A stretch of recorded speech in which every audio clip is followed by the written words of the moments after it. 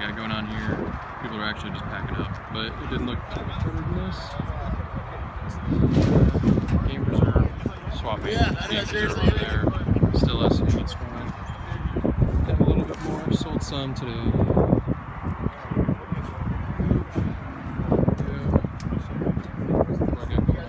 I'm gonna bring most of this home for sure. What Joel and Corey has here.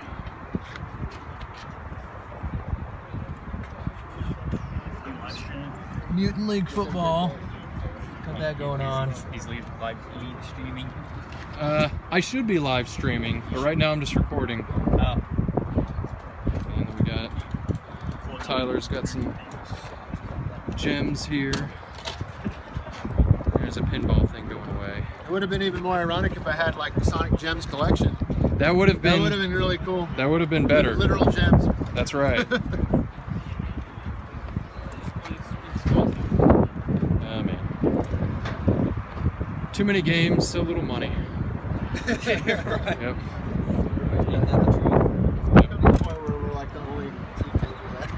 Yeah. Well, there was a crazy lot going on over there. Yeah.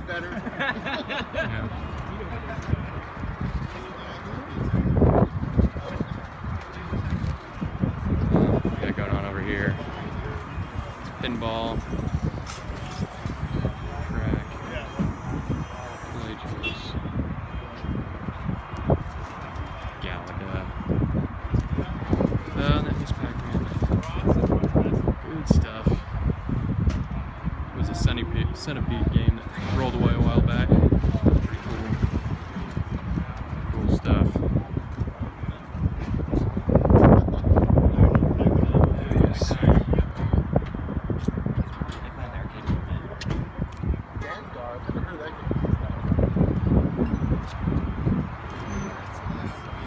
About might rain. We'll see. Think about going inside and playing some games. Yeah. I think it's start dying out. Retro arcade. That'll be good. That'll be good. I'm not sure how much more time I have before the wife starts calling the cops on me.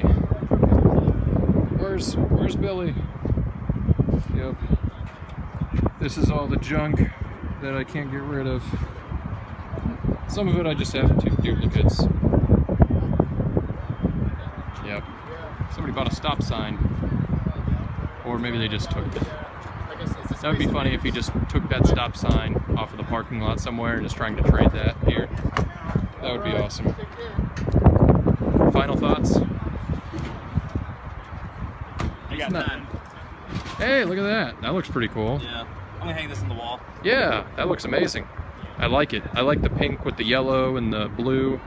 Those are cool colors. Those are like retro Palooza colors almost. Oh, there it is.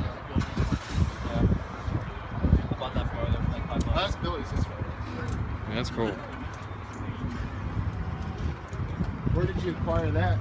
I got that at the Arcade Expo, that marquee at the Arcade Expo just this past year. It's pretty sweet. Yeah. I'll sell it for $15. That's pretty much what I bought it for. I'm like imagining my wall. Yeah, yeah. I actually had those cheap $10 lights behind it. Nice. And it shined through it pretty good. Oh yeah, that would look cool. Mm-hmm. Yeah, I haven't like fully committed to decorating it, so I don't know. Okay.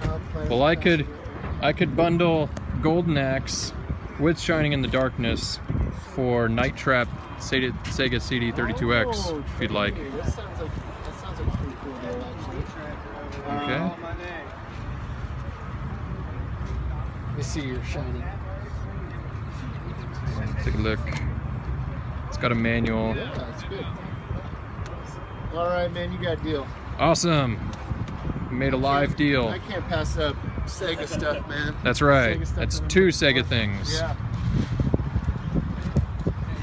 And math, you just Trap. won. Awesome. Night Trap. Thank you, Tyler. You're welcome. Go to youtube.com, iRetroGamer. That's his page. Just made a pretty good deal. I have the original Night Trap for Sega CD. No box though or anything, but this will be better. It's the 32X version. Looks like it'll look a little nicer. Yes. And there's that guy right there. He's going to tell me to unplug my controller when I suck, which is inevitable because I don't think there's any possible way to beat the game. Well, if you remember everything and know yeah. Look up the pattern, you should be able to. I've looked it up and I still die. It's really? like, yeah, I can make it to the second disc as long as I have the walkthrough. But yeah, like, and then right after that I pretty much die. I need to play it more. Right now I'm actually playing this on the PSP. I have a Sega CD emulator for the PSP, and that's where I'm playing Night Trap right now. But it's best to play it on the Sega CD 32X. That's the way to do it. Good stuff. Alright. This is Billy signing off from the Game Preserve Swap Meet. April 15th, maybe? Question mark? I don't know.